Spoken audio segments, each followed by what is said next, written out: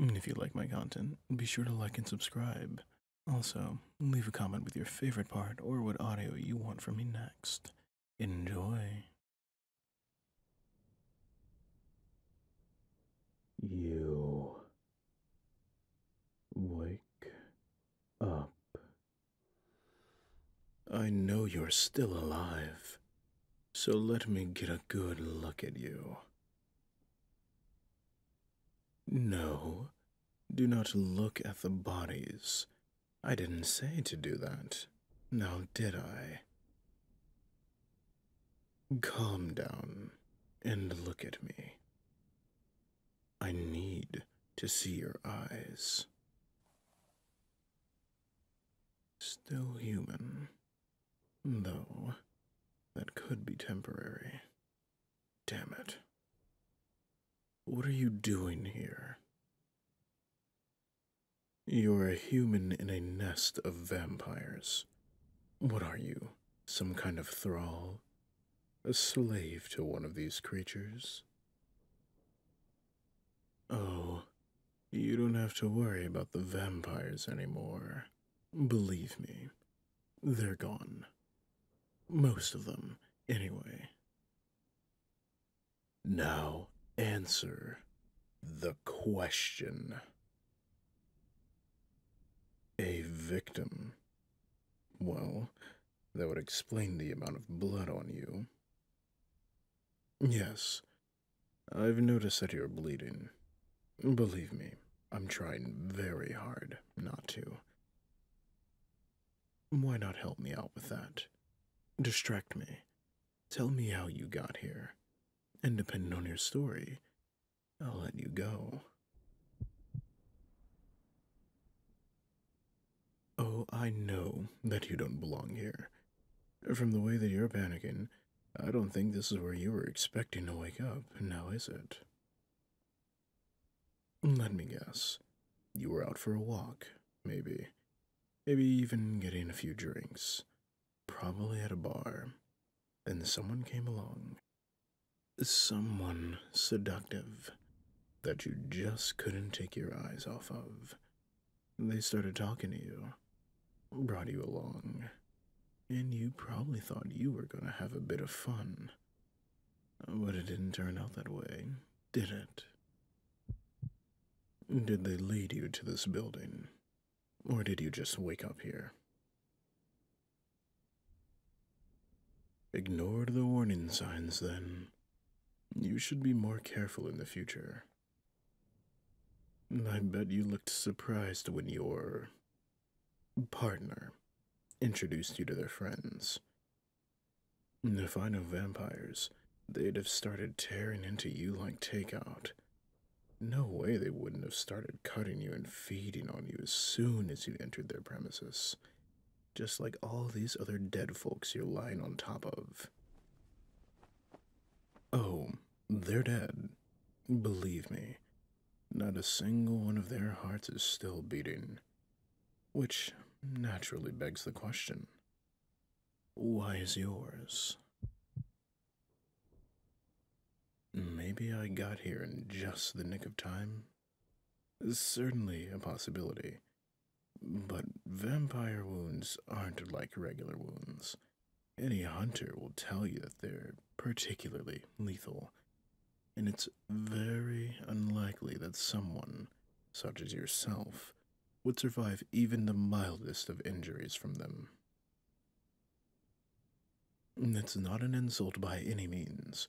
In my centuries of hunting these creatures, I've found less than a handful of people that actually survived their feedings.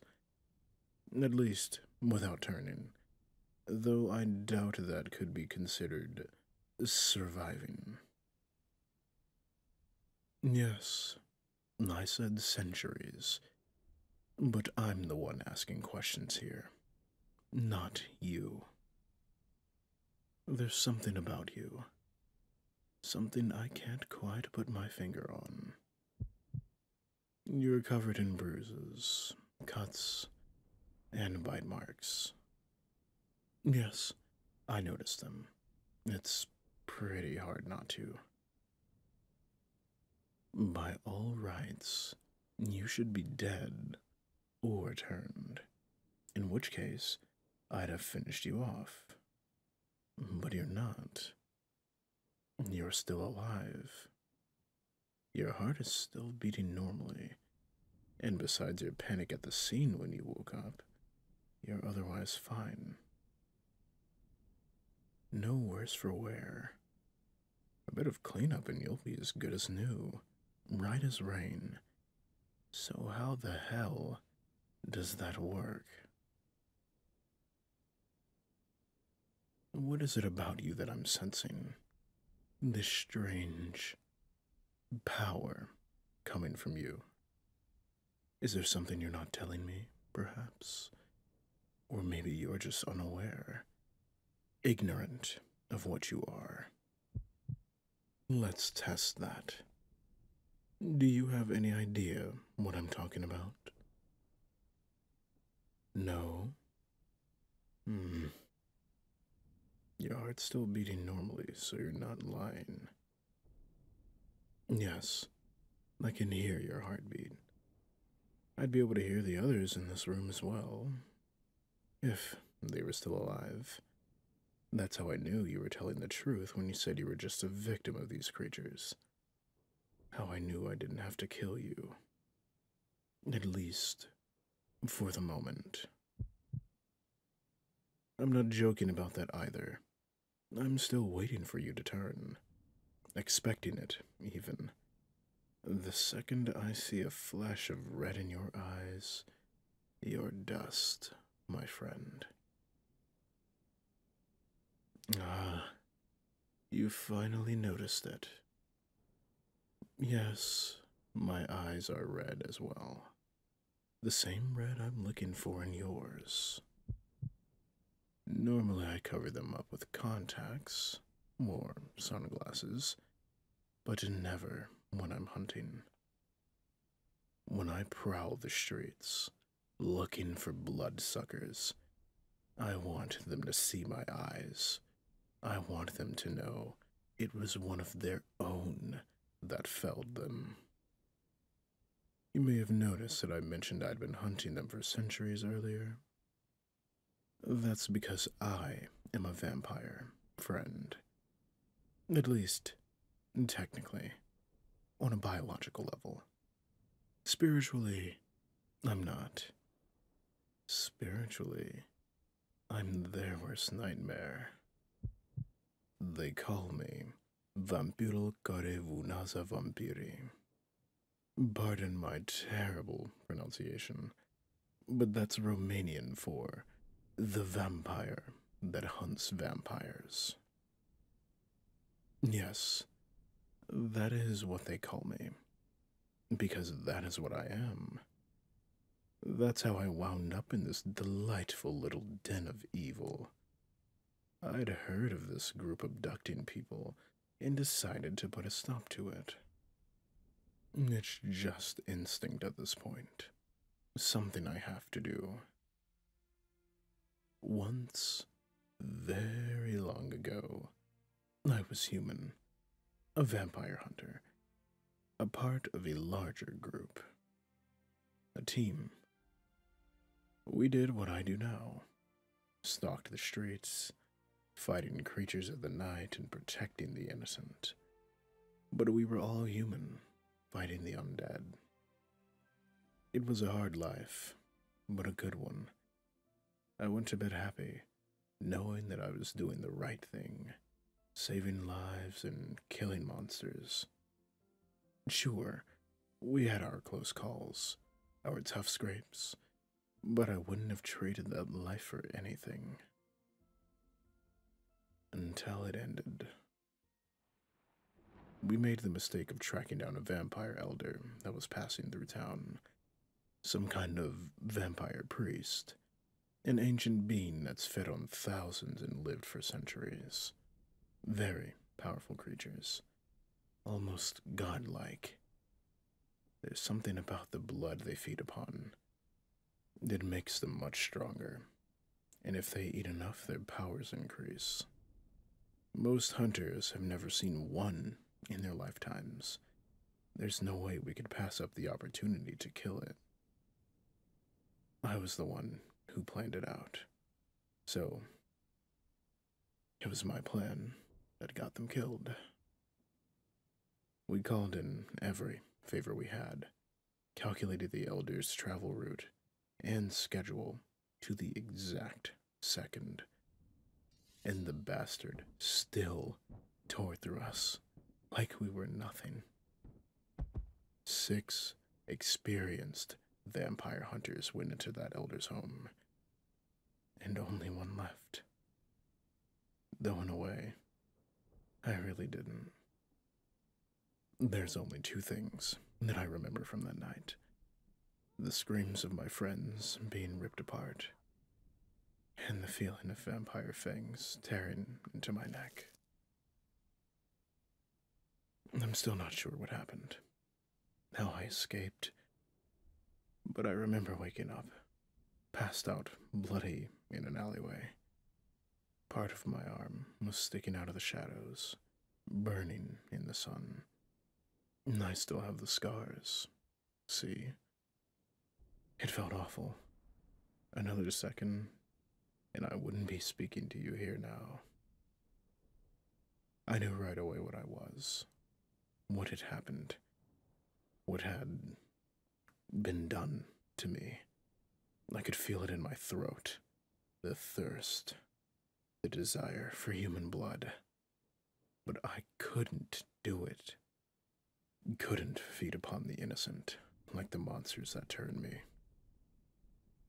I knew that I'd become the thing that I had sworn to destroy, and that I was betraying everything I'd stood for by virtue of existing in that moment.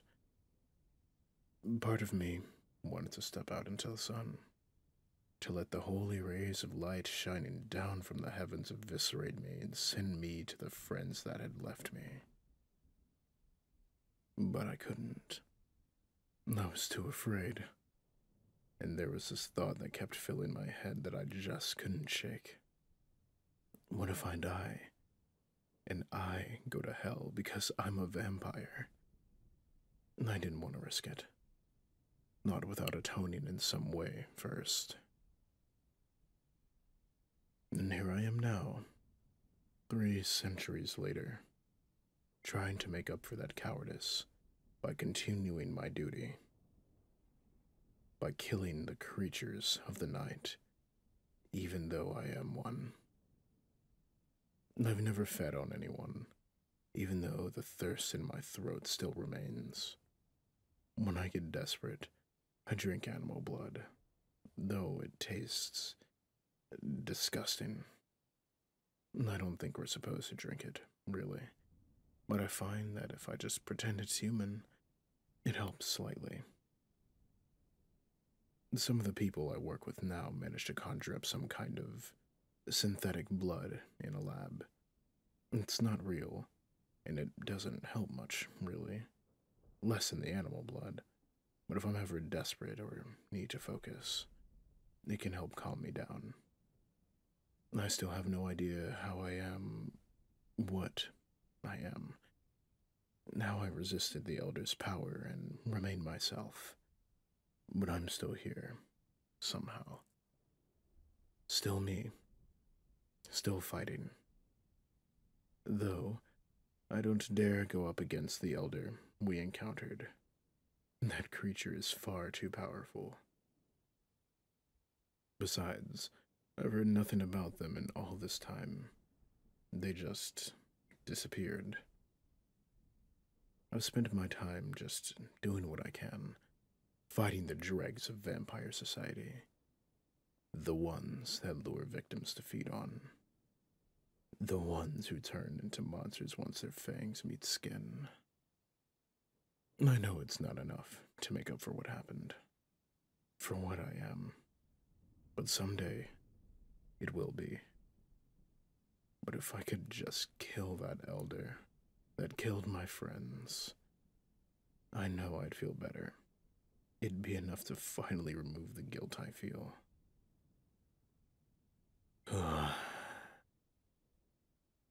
I'm sorry for telling you all of this. for providing you with so much information, but there is a reason for it. I'm trying to sway you to my cause, you see. I'm trying to make you sympathize, so that you'll come with me. Your blood, whatever you are, it could be a vital weapon against the vampires. I'm not sure exactly how it works, or how it could work, but there are people I work with, other hunters that can study you and figure out how exactly we can use you. Now we can use your blood. Sorry. Just for a moment I caught a whiff of your scent and it doesn't matter. Nothing matters except the mission. So, stand up. We're leaving. I'm getting you out of here. And you're gonna help us beat these monsters. For the first time, we have something new in our arsenal. Something that gives us the slightest glimmer of hope. And I'll be damned if we don't take it. You don't get a choice. I'm sorry, but you could be the very thing that helps us win the Blood War. That ends centuries of fighting and finally lets us beat those monsters. I've seen far too many friends die to risk losing this thing just because you don't want to. So, sorry about this. But you're coming with me.